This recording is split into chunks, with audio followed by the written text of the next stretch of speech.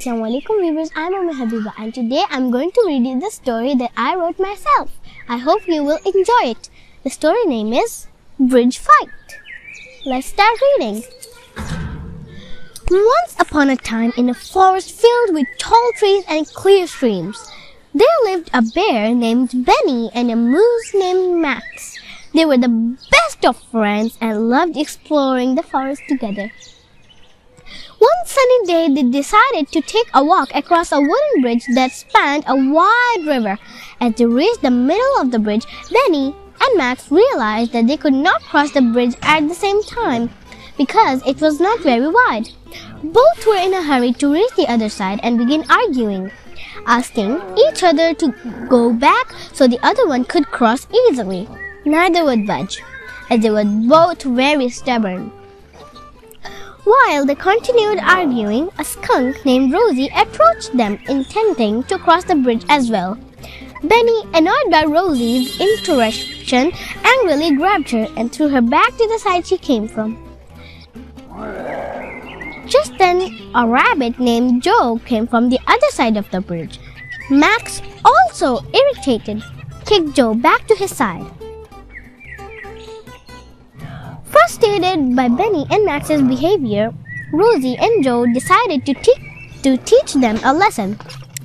They began to cut the ropes holding the bridge up from opposite ends. As the bridge started to tremble, Benny and Max finally stopped arguing, realizing they were in danger. The bridge collapsed and sending both Benny and Max splashing into the river below. Once the bridge had fallen, Rossie and Joe returned and found an intact section left. They decided to cross the remaining portion of the bridge together. When they met in the middle, they looked at each other, knowing that one of them would have to go back. Suddenly, they had an idea. Rossie would sit down on the bridge and Joe would jump over her, allowing both to continue forward.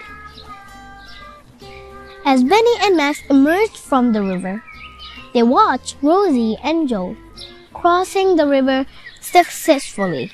They felt ashamed of their stubbornness and realized that cooperation and compromise were far more effective than conflict. They vowed to learn from their mistakes. The moral of the story is that pride and stubbornness can lead to conflict and negative outcomes. By working together and finding creative solutions, everyone can achieve their goals and create a positive outcome.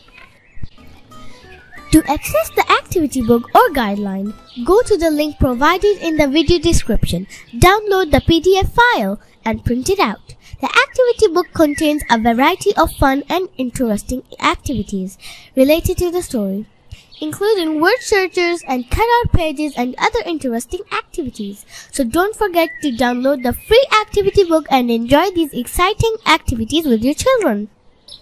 Thank you for watching my story adventure. Bye!